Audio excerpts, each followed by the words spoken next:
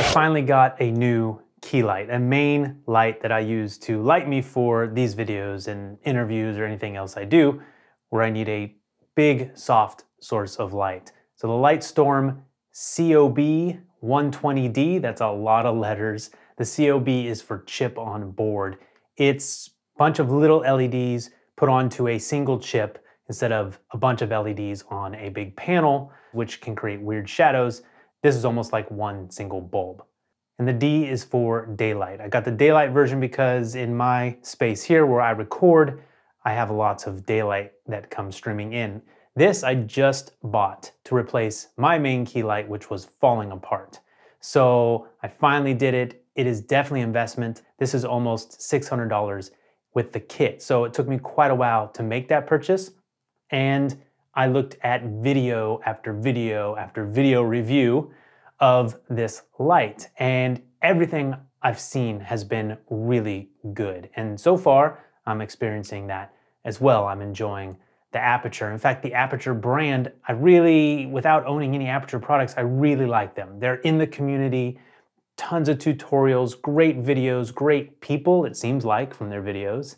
But they really seem like they're doing stuff for you and I, people who are creating video on a budget level, whereas it might be our hobby or our side gig.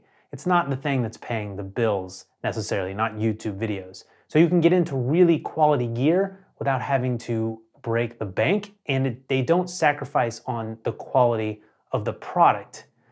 I guess that's what I mean by quality gear. They're making a lot of things that you'll see in the pro market friendly for, well, you guess you could say consumers or prosumers. So the one thing I was surprised about, because every review talks about this, it's one of the features that Aputure lists on their website, is how quiet the light is. Having all those chips on one board has some advantages, like I mentioned. However, it also creates a decent amount of heat, enough heat that the light needs a fan. And when I hear fans, I really am not happy about that because we're doing audio. We're doing video, you need the audio, and I don't want that fan getting into the audio and creating a hiss or a background noise. Now I can hear it. The light is about, I don't know, 5 feet away, maybe 4.5. I can hear it. And so I was disappointed in that because they say it's dead silent. However, if we're quiet,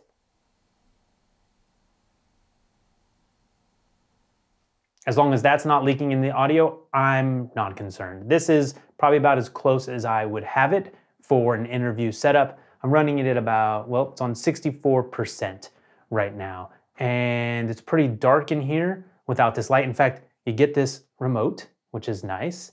And I can go ahead and turn it off so you can see what it looks like without the light on.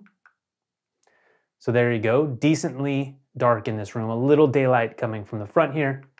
But we go ahead and click that light on and it's doing a really nice job. We can also dim from the remote. It does that pretty fast. Comes up.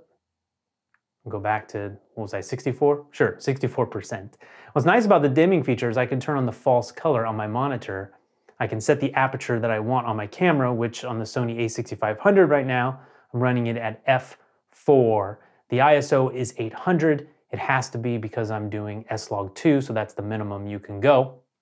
So 64% on the light, f4, ISO 800, I'm getting a nice exposed image. And I can sit here with the false color and dial in the dimness or the brightness that I want based on what I'm seeing on the false color. So it's nice that you can separate yourself from the light and have a remote as well.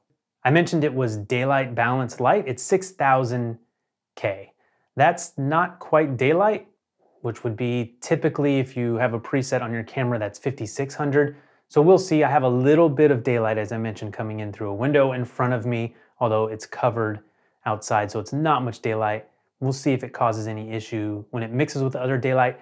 The light you see back here is a little LED. That's daylight balance and it's lighting the background and it seems to match, so I'm not really concerned with that. The CRI is the color rendering index, I believe. Something close to 100 is what you want because it's going to take your colors that you see and produce them accurately, or more accurately than something with a low CRI number. This has 96. So it's really good. I've seen a lot of tests. You want to check out my YouTube friend, Curtis Judd. He is the one you want to check out for lighting.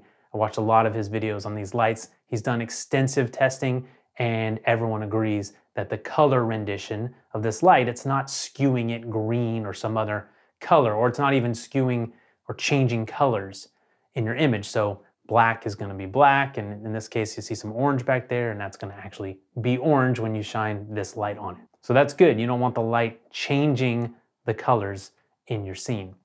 And my other previous light, as I mentioned, it was 6 CFL bulbs, very delicate, as you can see, and cumbersome to have all these different bulbs. Lots of light, but this is definitely an upgrade, much more efficient, and it broke. Essentially, the softbox broke, and that's why, for the most reason, I couldn't use it anymore. I also added the Light Storm Mini to this setup. I got the smaller of the soft boxes. The other soft box, while I like it because it gives you a bigger diffusion, more diffusion, bigger source, the Light Storm Mini fits much better into my space. So that's the decision I made to get that. It also comes with this grid, which this is something that is premium. The grid, you put the grid on the light here and it makes it highly directional. And this very medieval looking light, these spikes coming out of it, looks strange, but it makes it very easy to do things like put the grid on and off very fast, as well as the diffusion itself. So that's pretty cool. One of the other big features for me on this light is that it has a Bowens mount, something I wasn't really familiar with before, but it's got a mount that is compatible with all kinds of attachments. So it comes with this reflector attachment here, and that's another thing I really love about this light. I mentioned Curtis.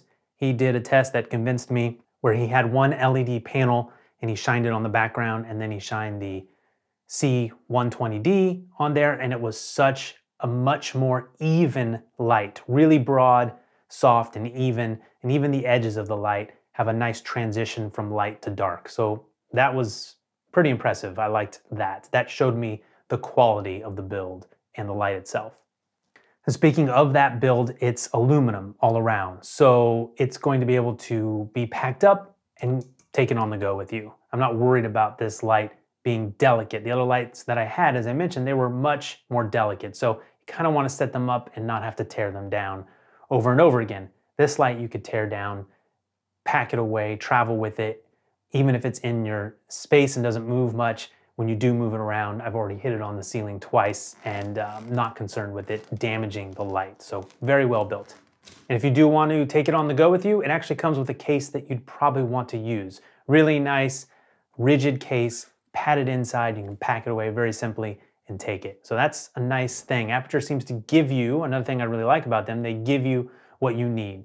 We've got the power adapter for the wall, as well as you've got this separated power unit. Now it's nice that it's separated because the light can go up really high and you can still control the light, without the remote on the unit itself. And you can attach a V-mount or a gold mount battery, also something I wasn't very familiar with.